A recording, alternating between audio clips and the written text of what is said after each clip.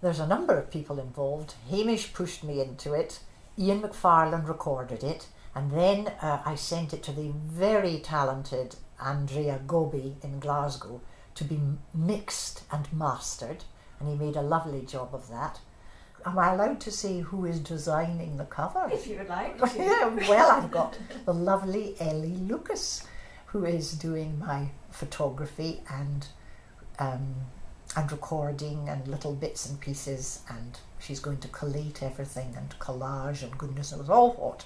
Then there was people like my dear husband, who runs me everywhere. He's my chauffeur these days, and my support, making me meals while I'm in the studio and cheering me up when I'm depressed. So, and the rest of my family were very supportive too, I have to say.